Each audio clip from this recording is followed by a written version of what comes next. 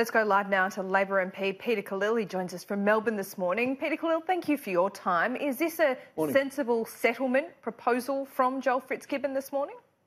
Morning, Laura. Look, Joel is perfectly entitled to put forward policy ideas and a vision that he has about the direction we should change it. I think it's no surprise to anyone in the media or anywhere else that after we lost the election, we're reviewing our policies and what needs to be done. I think, you're asking my personal view. I mean, I know that my electorate wants action on climate change, wants to actually tackle this problem. We need to listen to the science. And the question really is, the fact that under the coalition, emissions have actually risen, whereas when we were in power last, we actually reduced emissions. When we get to the next election, if we're successful at the next election, what those targets should be going forward to 2030 and to 2050, and that's a live debate that's happening now, and Joel's putting forward his views. One thing I will say about Joel, I haven't seen the speech yet, I'm looking forward to it, is that he is very much right on point about the importance of transition and making sure that we have a really good just transition plan to make sure that people get jobs in the new economy, if you like, the new energy sector that is emerging with renewable energies and other alternative forms of energy, because we're the party of the working class, and we really need to look after our workers and make sure there's real jobs available. In many ways, Victoria is the front line of the climate debate, but Joel Fitzgibbon's electorate is the front line of the jobs and coal debate as well. So he has seen both sides of this.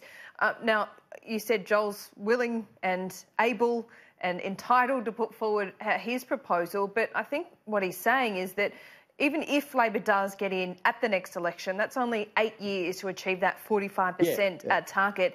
Is that a reasonable time frame? And his proposal would take a bit of the heat out of the climate debate. Now, you could still have a more ambitious target to 2035 or 2050. 2050, yeah. Yeah, that's the point. I mean, I think the issue that we're all grappling with is the fact that under the coalition government, emissions are actually rising. So when you get to 2022, this is a long way out, by the way, and very speculative, but if there was a change of government, if we were successful and be informing government, you'd be looking at what kind of targets we could realistically meet going forward. And so this is a live debate. I mean, this is a discussion that's being had with our shadow ministers, the shadow cabinet, with our caucus as well, which we're discussing. So we will work on these policies, obviously, in the lead up to the next election, and I think land on what we think is the best way forward for the nation and for the globe. What do you think is the best way forward, though, Peter Khalil? A more sensible settlement like this, or sticking to what you took to the last election? Well, I don't have any doubt about the science. It's overwhelmingly clear that we have to act to ensure that we get under 2% warming, but even 1.5%. But there's so many different ways you can do that. And because of the long timelines, we're talking about a reduction emission target, obviously, but we're also talking about investment in renewables. We're talking about how we transition into what fuels out of coal. We're talking about the export of coal as well, thermal coal, not coking coal. So because that contributes to the global emissions as well, and that's the bigger picture. So there is a lot there that we need to go through.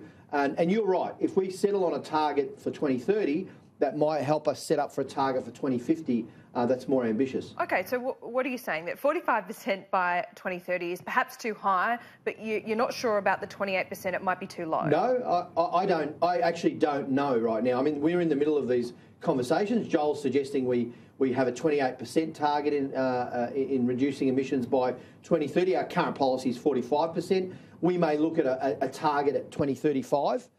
We may look at a more ambitious target out to 2050. We don't have the answers right now. We're in the middle of a policy discussion and a policy development. We have to look at the evidence base. We have to make some calculations about where we might be at, given this government's dragging its heels. Emissions are actually rising under this government and will probably continue to rise up until the next election. So we have to take all of that into consideration. Do you think a bit of bipartisanship here, at least on that 2030 target, might take a bit of heat out of it in terms of the Labor side? Oh, you won't Laura. but you won't be absolutely bipartisanship. Let's do it. But you won't be bogged under by being questioned about the cost of your more ambitious target to 2030, and you can put more heat on the government about emissions rising. Yeah.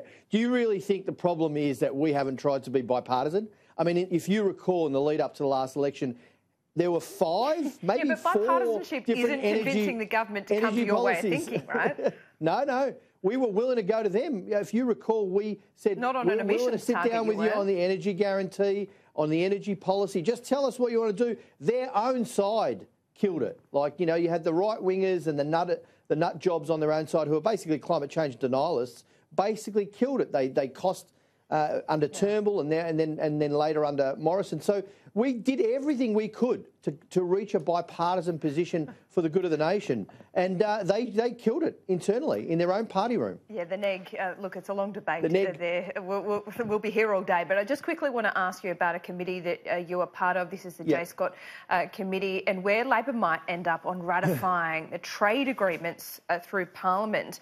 I know it's at a committee, so please don't give me that line. Is Labor going to eventually end up supporting these crucial trade deals?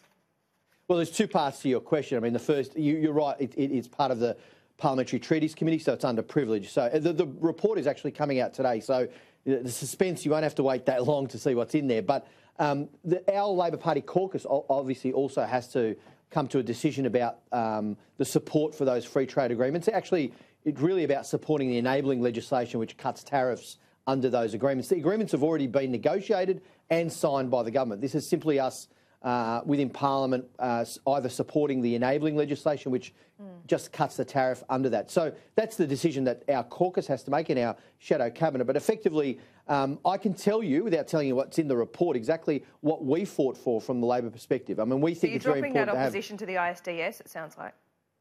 Well, we fought very hard for independent economic modelling. We fought very hard. We fought very hard for with respect to the ISDS. The old Indonesian agreement has old ISDS provisions, which obviously we want to see removed, to terminate that agreement. Is it a deal breaker, though? Well, as I said, the Labor caucus has to make their decision about their support for this. I'm not going to preempt a decision of all of my 100-odd colleagues or 90-odd colleagues. I can tell you the work that I did in the report was around independent economic modelling. It's around making sure that we get rid of the old ISDS provisions under the old Indonesian agreement, under making sure that there's consultation with business, a better consultation with business and the union movement, and also, frankly, around labour market testing. These are important elements for us in our party platform, and the best you can do in a committee is really try and get that language and that work and get them into recommendations, frankly, in the committee.